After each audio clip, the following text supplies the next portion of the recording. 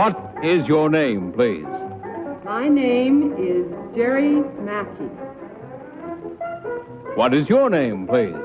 My name is Jerry Mackey. What is your name, please? My name is Jerry Mackey. Two of these people are imposters. Only one of them is the real Jerry Mackey and is the only one sworn to tell the truth. Now, here is our host, Bud Collier. Thank you very much. And welcome to Tell the Truth, brought to you each week at this time by Geritol, America's #1 tonic, the high-potency tonic that helps you feel stronger fast. Now, may I introduce our panel? What is your name, please? My name is Polly Bergen. My name is John Cameron Swayze. My name is Kitty Carlisle. My name is Jim Backus.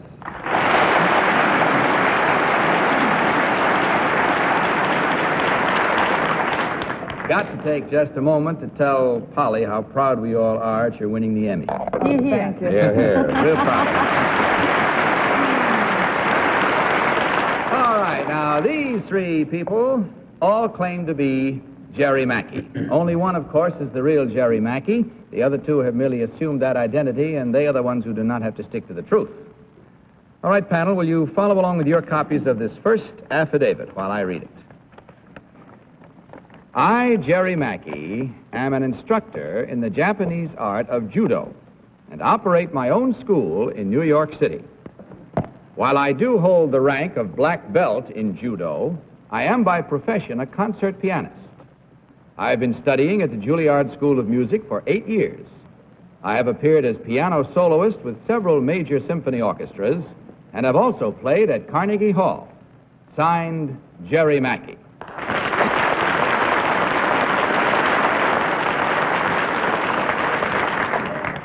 All right, panel, now, as you heard, these three persons all claim to be Jerry Mackey, concert pianist. Only the real Jerry Mackey is required, as usual, to answer your questions truthfully. Each of you will question until you hear this signal, and at the end of the questioning period, you will be asked to vote for the person who, in your opinion, is the real Jerry Mackey. And we'll start with Polly Bergen. Polly? Thank you, Bud. Number one, it says here that you hold the rank of black belt in Judo. What is it for, besides, holding your pants up and everything? The black belt is the symbol of my success in the field as a competitor. In Judo, there are several different stages which one comes to, and the black belt stages are those that are more advanced. I see. There are different, number two, are there different colored belts? Yes, there are. I see. Number three, could you name a couple of other colors? It's white, brown, and yellow, and those who are very proficient, who are the 9th or 10th grade, may wear a red belt. There are very, very few of these. A red belt. You get to the 12th grade, you wear no belt at all. John Cameron Swayze. Well, now, number 3, you have your own judo school. Yes. Who studies judo? Well, I find that, of course, I can only teach women. And you say you can only teach women? Yes. Is that a regulation? Yes, a woman may only teach a woman and a man a man. I see. And I find there are women, who, well, sometimes after they have a child or they just want to trim up their figures, I find they're mostly women in their 20s and even in their 30s. Now, number 1, what came first, the judo or the piano? And I'd say they developed pretty much simultaneously. I became interested in both in my childhood, being from California, which, as you know, has a number of different kinds of attitudes and sports and whatnot. Number 2, tell me the difference between judo and jiu-jitsu. Well, jiu-jitsu is really the father of judo. Which is the more deadly? Jiu-jitsu. Kitty? Number 3, where is the green room at Carnegie Hall? The green room is, let me see, off the balcony in Carnegie Hall. Number 1, where is the green room in Carnegie Hall? It's off the first balcony, I believe. Number 2, where is the green room at Carnegie Hall? I don't know. Number 3, what is the difference? You say that jiu-jitsu is more deadly. You mean it's more lethal? You can hurt people more? Yes. In fact, in judo, you are not supposed to hurt anyone. If you do hurt your opponent, you lose the match. You lose your black belt. Mm-hmm. Number 1, who is Anton Rubinstein? He is a very famous pianist. Number 2, what was Giesecke's specialty? Debussy and Ravel. Jim Backus. Number 1, how much do you charge for judo lessons? I charge $16 for a month, which includes an hour a week lesson. It's about $4 a throw.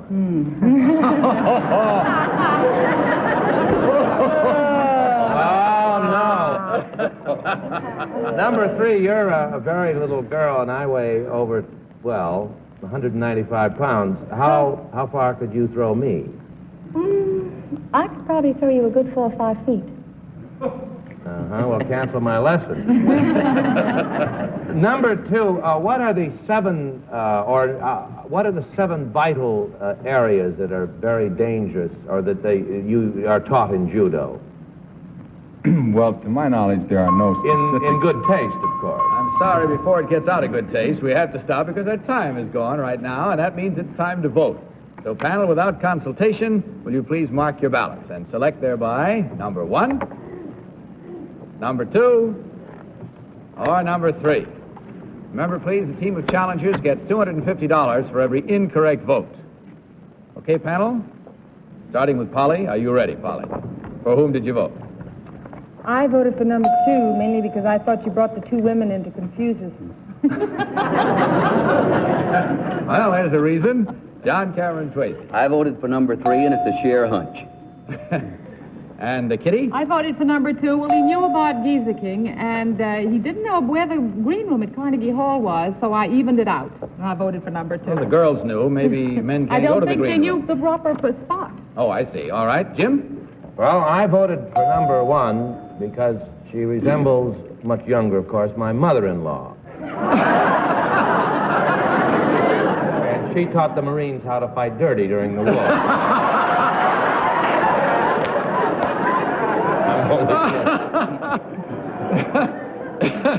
And that's the real Magoo, believe me. All right, the votes are all in now, and the minds are made up, and we're about to find out which one of these persons is the concert pianist. So will the real Jerry Mackey please stand up?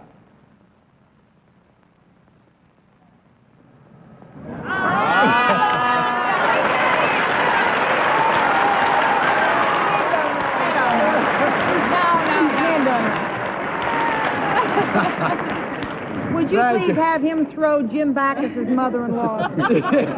I'm only kidding. All right, now, number 1, would you tell us who you really are and what you actually do, please? Believe it or not, Mr. Backus, I am Mrs. Larice Glover, and I work for the Central Branch, YWCA, of the City of New York, and I'm in charge of the club and membership program there. Thank you. I believe it. For a minute, when she started, believe it or not, Jim Backus, I thought you were going to wind up saying I am your mother-in-law. Number 3, who are you, please, and what do you do? I am Mrs. Suzanne DeVito, and I'm a secretary and lab technician to 3 doctors here in New York. Thank you very much. No time for questions. I wish there were, Jim. I'm sorry, but in checking the score, we find that there were 2 incorrect votes at $250 each for a total of $500 from Geritol. Thanks very much. Hope you enjoyed your visit. We did. Good night and good luck.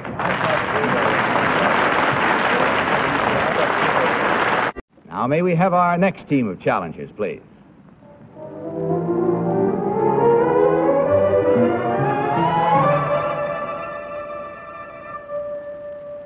What is your name, please? My name is Robert L. Scott, Jr. What is your name, please? My name is Robert L. Scott, Jr. What is your name, please? My name is Robert L. Scott, Jr. All right, panel, you've had your look. Let's now have a listen to the contents of this affidavit, copies of which you have before you. I, Robert L. Scott, Jr., Brigadier General, United States Air Force, retired, flew a plane solo for the first time when I was 14 years old. Since that time, I have spent 19,000 hours at the controls of single-seat fighter aircraft. During World War II, I flew with General Claire Chennault's Flying Tigers. In 388 combat missions, I destroyed 13 enemy aircraft. I am the author of a number of books. One of them sold more than 2 million copies and was made into a motion picture. Its title, God is My Co-Pilot. Signed, Robert L. Scott, Jr.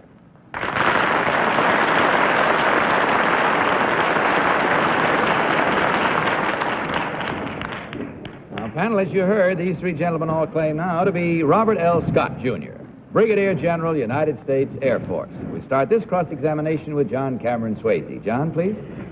Number 2, will you explain, please, how you happened to fly a plane at the age of 14? Well, I had the desire to fly a plane, and I had a little bit of money. And I, without the knowledge of my parents, I bought a Jenny, an auction sale, and decided to fly it. And you made a safe landing? I did. Number 1, what inspired your bestseller that was made into the movie? Well, I felt that it would be a good idea to explain how a pilot felt at times when he was up there all alone. And I had an inspiration for the title, and it sounded like one that some of you fellas would dream up that would be a good story. So I wrote it, and it turned out pretty good. Kitty? Number 1, who is Danny Arnstein? Well, he claimed, or at least there's a lot of reports, that he had a lot to do with, or he did some work over there on the Lido Road. Thank you. Number 1. Number 2, who's Dr. Margaret Chung? She is the sister of General Lissimo Chang-shek. Number 3, have you ever run across Commodore Barnett Hart in your military career? No, I haven't. Number 3, name some of the other books that you've written. Damn to Glory, Runway to the Sun, Between the Elephant's Eyes, Look of the Eagle. Racing with the Moon. I'm afraid that's all the time we have for that one. Jim, how about you? Well, it says here that you served in the, obviously, the Asiatic theater. Number 1, flying the hump. What is the exact location, geographical location of the hump? Well, that's the Himalaya Mountains over there in Asia, between Burma and China, India and China. Yeah, my brother shot down 12 planes. They were all ours. Number 2, how much did your book sell for? I mean, the one that says on the affidavit, God is my co-pilot, was made into the motion picture. What was the sale? What did that sell on the stand? $2.75. Polly? Number 3, who played the lead in the motion picture? Dennis Morgan Where was the picture produced? in California. Number 1, what studio was the picture made at? Warner Brothers, Where is that studio located? out there in Burbank. Out there in Bergen?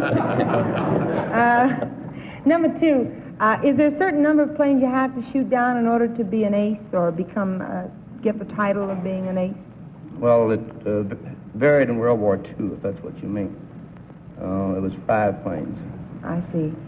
Number 1, who is That's it, Joe? Polly. I'm awful sorry, but our time is up, so it's time to vote, which means without consultation as before, will you please mark your ballot, panel, and select thereby number 1, number 2, or number 3. All set, or are you still musing, Polly? You marked? Yeah. For whom? Well, I voted for number 1. More than a hunch, I picked him standing up there, though I must say that I almost switched to number 3. But I'll stay with my hunch, which is number 1. Okay. John, your vote? Well, I didn't switch. I'm not going to change horses. I'm still with number 3. And Kitty, what was your I selection this voted for time? number 3 because he didn't know who Commodore Barnett Hart was, and that's my father-in-law, and he's going to be 95 tomorrow, and I want to wish him a very happy birthday. Sneaky, but we join you, believe me. All right, Jim? I voted for number 1, well, because he just behaved like the perfect ace that he is, and he knew where Warner's was. He seemed very, and I would cast him in the part. You would? Yes. Okay, there you have it now. You've had the rhymes and the reasons that made our panel vote the way they did. How did you do? Let's find out, shall we? As we discover which one of these stalwart gentlemen is the real Brigadier General, United States Air Force. So will the real Robert L. Scott, Jr. please stand up?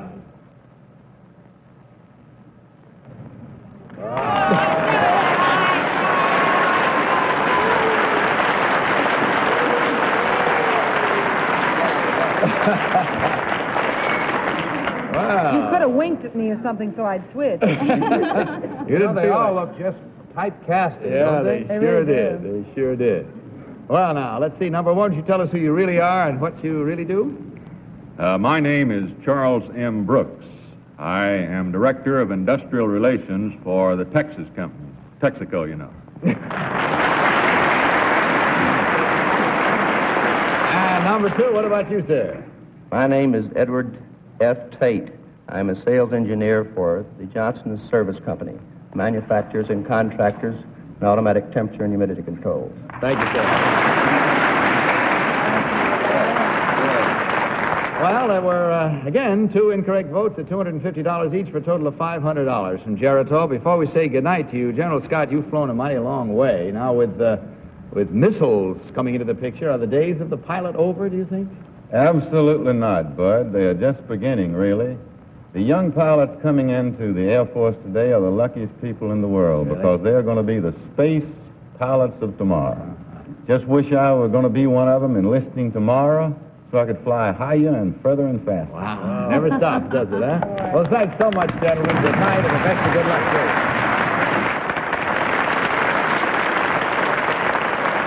Now, we'll meet a new set of challenges in just a moment.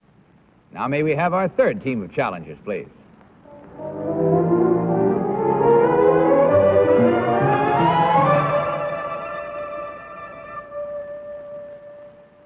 What is your name, please? My name is Fritz Brickell. What is your name, please? My name is Fritz Brickell. What is your name, please? My name is Fritz Brickell. Okay, panel, will you follow along with your copies of this affidavit? I, Fritz Brickell, am a professional baseball player. My interest in the game must be hereditary since my father played the outfield for the Phillies and the Pirates for 6 years. I have played ball with 5 different minor league clubs, compiling a record of 40 home runs, 36 triples, and an overall batting average of .273. This season, my first in the major leagues, I am a member of the New York Yankees. Signed, Fritz Brickell. Okay, panel, these three gentlemen all claim to be Fritz Brickell of the New York Yankees, and we'll start this round with Kitty Carlisle. Kitty? Thank you, Bud. Number one, what do you all talk about in the dugout? In the dugout? Mm-hmm. Strategy and how to pitch different hitters and how to hit the pitcher who is pitching for the other team. No gossip. Not during the ball game, usually, no. Number two, I don't know very much about baseball. What is this bull ring you're always talking about? Bull ring? Bull ring? Yeah, no, bullpen? Bullpen. Bullpen. The bullpen is where the pitchers warm up. What is it? The bullpen is where the pitchers warm up. Where the toreadors warm up. Number three, who sings the Star Spangled Banner on your opening day every year? Willie Pep. I know that.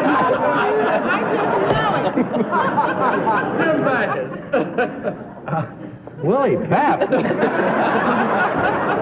Who's Willie Lucy Pep? Monroe. Number one.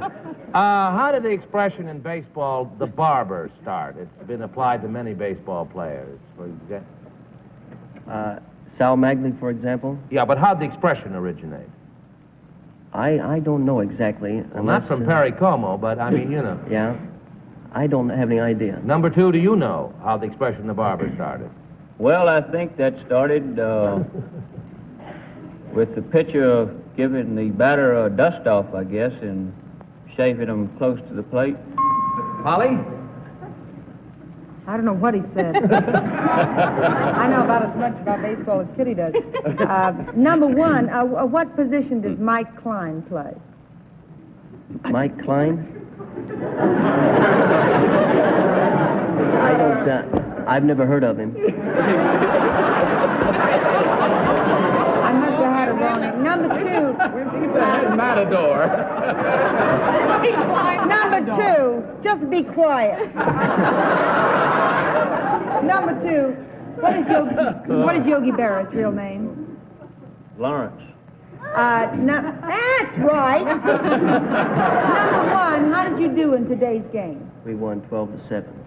That's very good. John Garrett's Swayze. Number 3, name the former Yankee player who's now in the business staff. Ralph Hawk. Number 2, can you tell me? Jerry Coleman. Number 2, are you familiar with the background of the Yankees? What were they once called? Highlanders, I think. That's right. How many switch hitters in the majors? Well, there's Mantle, Shane Deast, And the rest of the bullfighters. I'm afraid our time is all gone. It's time to vote, so would you please mark your ballots, and in so doing, you will vote as usual for number 1, number 2, or number 3. All set, Polly? I don't know. Wait a minute. Are you all set? Yeah. Okay, for whom did you vote? I voted for number 2.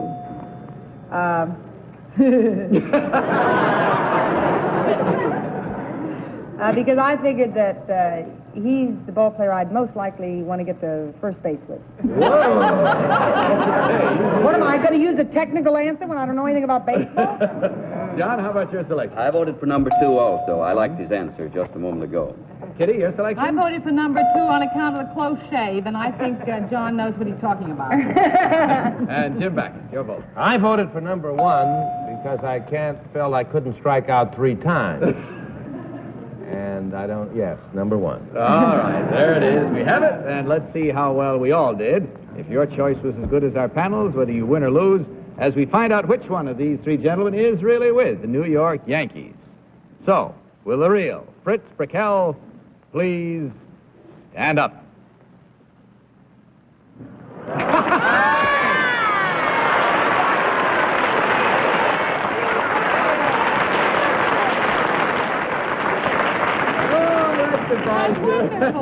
All your reasons to the contrary. Thank you very much, Fritz. And a good season to you. Thank you. Number 2, would you tell us who you really are and what you do? My name is James D. Houghton. I'm a new business representative for the Rockefeller Center branch of the Chemical Coin Exchange Bank.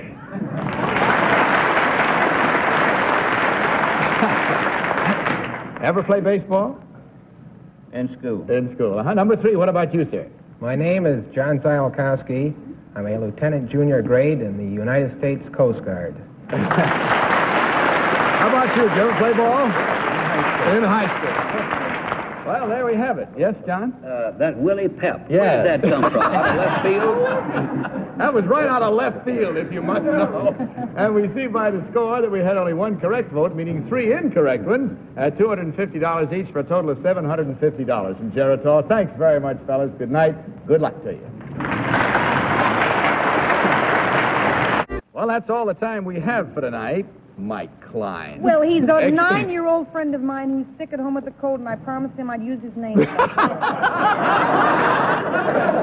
our time is He's gone. very sick. Except to say, I hope You're all right. Real fast. Except to say that Hy Gardner will be back from his trip abroad next week. And thank you, Jim Backus, very much for helping fill in for him while he's away. Well, thank you. I certainly enjoy that. Hope you come back. It's fun having you here. And, of course, with Hy back, Kitty will be off for London for the opening of My Fair Lady. And I understand you're going to be sitting on the British panel of To Tell the Truth. Tell the Truth in London. Have yes, fun, next Kitty. week. Thank Much you. success in the opening to Moss, too. And sitting in for Kitty next week will be Miss Joan Bennett. Good night, panel. Good night, panel. Good night. Good night. Good night. Now, this is Bud Collier saying good night for Geritol and reminding you to tell the truth.